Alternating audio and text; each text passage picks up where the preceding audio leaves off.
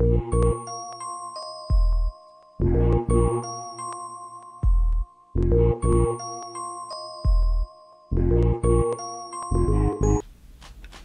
solving these linear equations, we need a game plan. Here's our game plan. First, what we're going to do is we're going to simplify each side. Okay, sure. Gather, collect, and combine. Ooh, ooh, and stuff of that nature. Then we need numbers on one side and variables on the other. Okay. Third, we're going to divide. Fourth, we're going to check. Check it! That's going to be our game plan. Took a little turkey.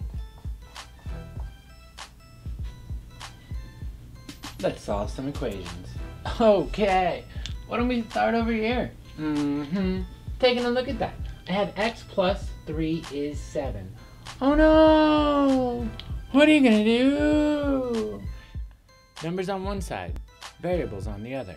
Yeah, I want to use the additive property of equality. If I have something in balance and I take the same amount off each side, it's still going to be in balance. And here we go. What I want to do is I want to take a 3 off each side, a 3 off each side. Now I'm using this real lazy notation that I'm not a fan of, but you're familiar with. Adam. Ooh, what's that number that when added to the number the sum is none? The additive inverse. Yeah, divide. And x is on the right. Ooh, no. 4, sure. And then what?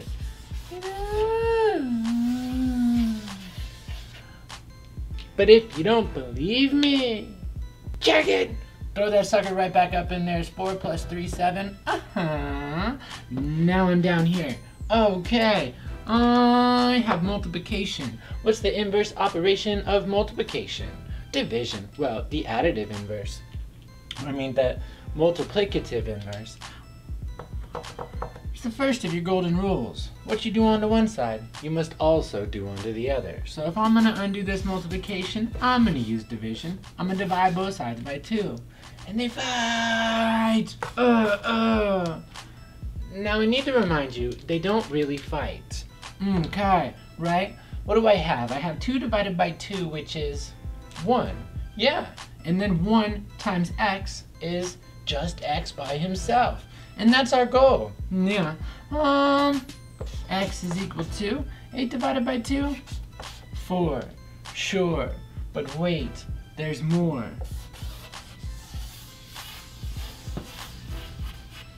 I'm down here now. Okay.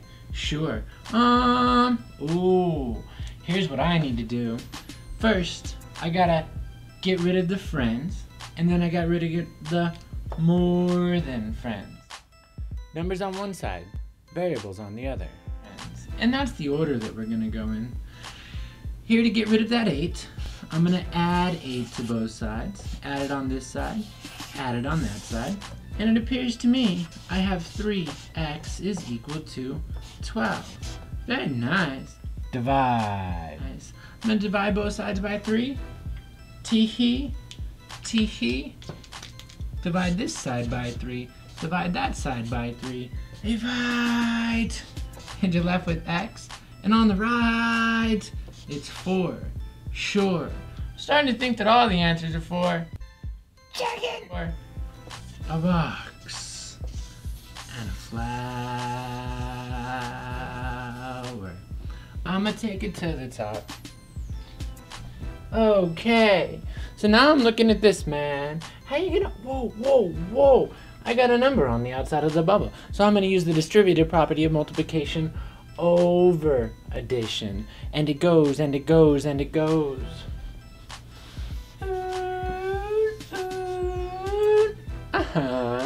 And I will have a 2x plus 6. Very nice. And that's going to be equal to 14. Oh no! I turned something I didn't know how to do into something I do know how to do. Numbers on one side, variables on the other. Yeah, this one is remarkably similar to the last one. So I undo the addition with a little bit of subtraction. Sure, I subtract 6 off each side. Add them. 2x is, wait for it, 8. Great. Finish him. Yeah, undoing the multiplication with a little bit of division. Divide.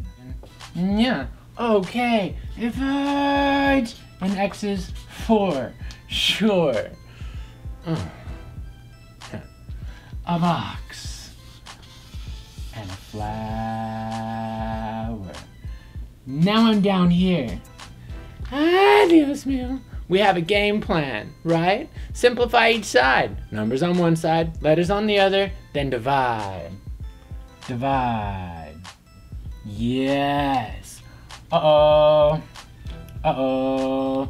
Do I have any like terms? Like terms are terms with exactly the same variables raised to exactly the same powers. Simplify each side. Yes. I have h's over here. Minus 2h minus another 8h is minus 10h plus 17 is 15 minus 10. Oh yeah. 5 minus 7h. Shoot. Now I got h's on both sides. Want them on one side. Which side? Don't care. Numbers on one side. Variables on the other. Two types of people. There's left-siders. Come out and play. Those are the people that have to have the h's on the left. Or there's right or positive people. Those are the people that have to have their variables positive. Which kind of person are you? I don't know. Well, I'm gonna be a positive person today. Okay, so I wanna move that 10h over there. I need the additive inverse of minus 10h. 10h, yes. And what you do on the one side, you must also do onto the other.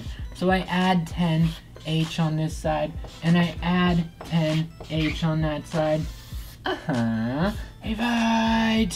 And I'm left with 17 is equal to 5. Ooh, plus 3h.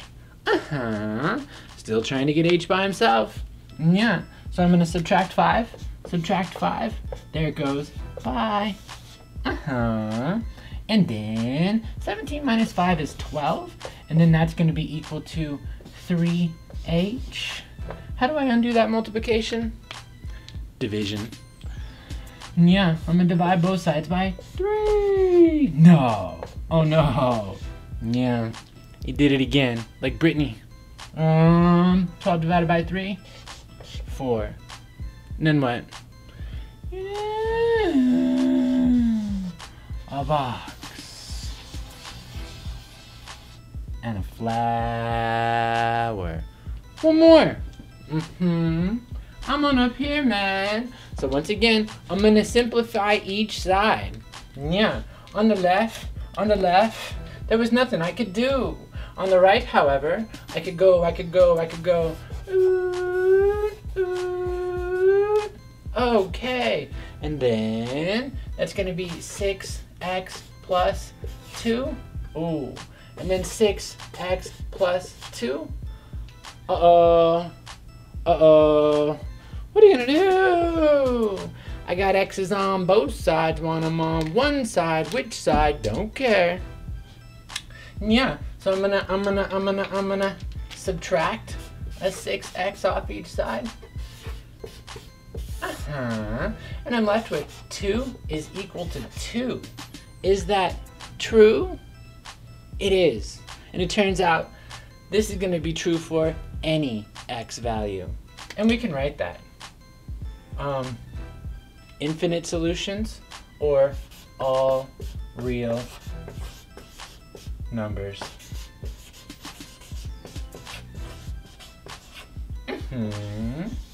Box it.